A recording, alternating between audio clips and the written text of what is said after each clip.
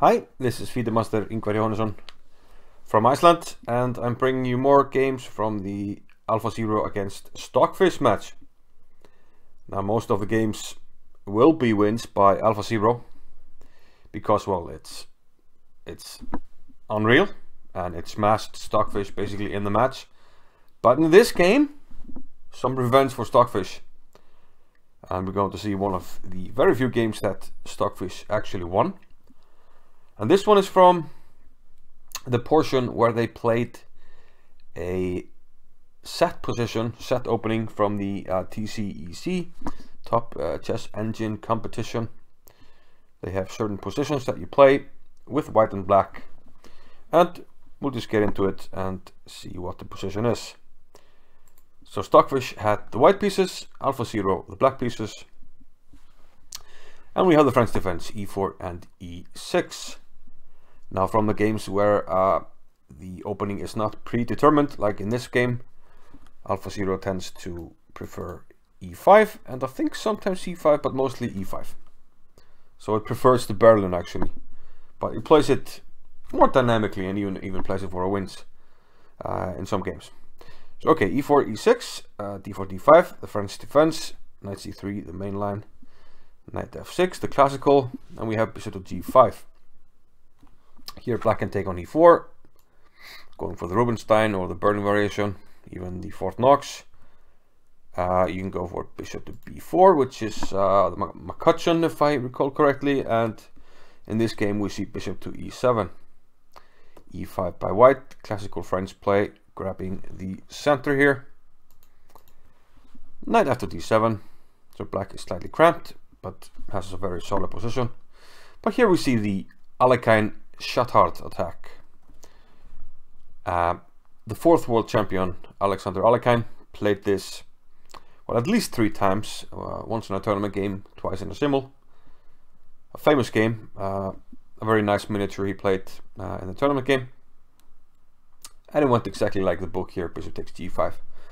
I think modern players would prefer to play h6 here for black, which seems like the most solid option and is what scores best for black.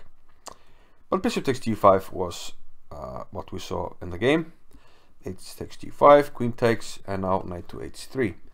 So white has sacrificed a pawn. He doesn't have an h pawn anymore. But for that we have the open h file and some leading development. We got this knight out with tempo on the queen. It can come to f4, from where it can jump to h5. You know, hit some squares. It can go to g5 as well. The bishop is ready to come out, and meanwhile black has, yeah, a little bit, he's lacking a bit in development on the queen side. So the queen goes back to e7, and this is where the book actually ends. So here is where the actual game starts, and they played a game each from this position. Some of these positions from the TCEC competition are a bit unbalanced, and this is actually one of them.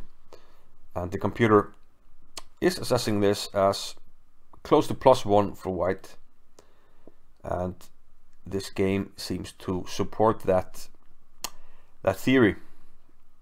And I very much doubt that this line for black with bishop takes g5 will find many followers after this. So queen g4, this looks very forced. You're attacking the pawn on g7. g6 is the most common move. f5 can be played as well. Seems a bit weakening, and yeah, scores well for white. But g6 was played. Now knight to g5. Now we have exchanged the black squared bishops, so you know these holes might become a problem for black. Black plays h6. h5 looks like an option as well. Because, well, eventually it seems like you have to play it, but h6 was played here. And now Stockfish castled here. Queenside castled. In the Alphazero against Stockfish game, Alphazero went bishop to d3. It ended up after bishop d3 at some stage sacrificing a knight here and then taking with a bishop on g6. Got a very promising position, but Stockfish defended very well and managed to draw that game despite the disadvantage. But in this one, perhaps Stockfish played it better. It castled. And now, well, with this backwards development, we have to get something out. And black goes with the knight to c6. Yeah, the problem with a break like c5, you can't really do it just yet because we can play knight to b5, and this square is a huge problem for black. So black, tries to get some pieces out, knight to c6. But this is met with knight to b5, natural move, hitting the pawn here. And we don't want to, move the king to protect it. You don't want to retreat with the queen. A move like this might even open up opportunities of just taking here immediately, which seems very bad for black. So knight b6, opening up for the queen to protect here on c7. And now, we still don't have a novelty, but a strong move, which had been played before by Jimenez Pulido, a 2330 player. Rook to d3. And a very logical move. This rook simply wants to swing over where it's needed, be it on the f file or be it on the h file, adding pressure here on the pawn. Of course, black can't take here on g5, either with the queen or with the pawn, because we have a pin here on the rook. So h5 was played here, and now rook to f3. Attack on f7 with the knight and the rook. So how do we deal with that? In the game, black played a6. So this does allow white to take on f7, but that's not what Stockfish did. He played queen to g3.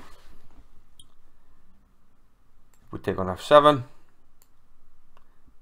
queen takes f7, knight takes f7, hg, and now we have a problem, because if we take on h8, there's king takes f7, and we're actually down a piece.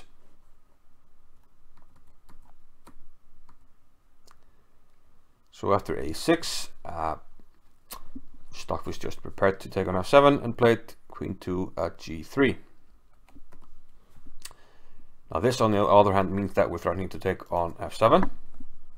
So knight d8 was played. Let's see what happens if a takes b5.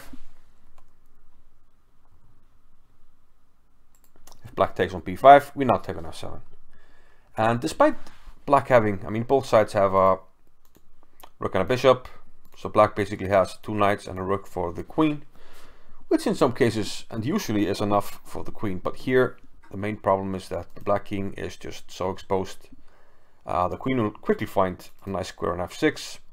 We can use the rook on h1 in conjunction with g4, opening up lines, and this will not be a pleasant experience for black. So Alphazero plays knight to d8, protecting f7. But this just shows how difficult the starting position of this line is, that black still hasn't solved the problem of its development, has very backward pieces. And even here, what do? You want to castle, but how do you untangle your pieces? You kind of have to play bishop d7 and knight back to c6, but the knight is stuck covering this pawn, so this just looks like a very bad position for black. Stockfish Alphazero, went with knight to d7. Stockfish developed its last piece, bishop to d3. Knight f8, trying to bring some reinforcements to the king side where white is attacking. But Stockfish just kept on adding the pressure. Rook to h4. This rook might swing over to f4, taking f7. Rook g8, perhaps preparing to meet that idea to protect the pawn. But now white has, developed all the pieces are active. He's attacking. Black has very many passive pieces, so it seems like this would be the moment to strike, and that's indeed what Stockfish does. And it's very good in positions where you have concrete calculations or a concrete attack, and it will not fail in these positions. And a very nice and strong move here, bishop to c4. putting the bishop on 3. It can't be captured, but if you capture it, you're going to lose. Alphazero played queen d7, but d takes c4 is met with d5, just giving up a piece and then crashing through with the pawns. And this is very nice. I mean, black is almost in zugzwang. I mean, what to do? A very funny line is, okay, I need to get developed bishop d7, but no, I would push the pawn, win your queen. Yeah, it's a very funny line. The queen is just trapped. What to do? Yeah, and if you take, he takes d5, knight takes d5, big check, landing on f6 with the rook hanging, so nothing to be done there. So queen d7, and now another nice move. The bishop is under attack on c4, so why not put another piece under attack? So a strong pawn on d5, seemingly attacking 2 pieces, but to no avail. There's a big check coming in on f6. So even if you take, which Alphazero did, we take with a knight. And how do we deal with this? Well, knight h7 looks like an idea. That's what Alphazero did, but after rook takes h5, we have resignation. You know, other moves like king e7, don't do anything, queen c5 check. King has to go back and then the knight jumps in. So yeah, knight h7, but rook to h5, forced resignation. In the station, what to do? Not much. We have this pin here. You can't take, I will take here. And if you go back, we give the check. If you go to e7, well, I can do many things, including taking here. But there might be even something stronger. Even knight f6 immediately might be a strong move here, but I mean, just taking. I mean, you're not even down material, and the attack continues. Yeah, and just a big threat of taking here, and then giving a check on f6. So Alphazero resigned, and I believe, I haven't checked all the games, but I think it's almost impossible that this isn't the shortest game in the match. Only 22 moves, stunning. And yeah, I guess in Alphazero's defense, I think it shows that the starting position of this line is very much in favor of white, and Stockfish took full advantage of that. So yeah, yeah, we had to fight back for Stockfish, I guess. You know, show one of the few wins that it had. You know, some of you were asking for it, and well, you got it. I'll see you in the next video. Bye bye.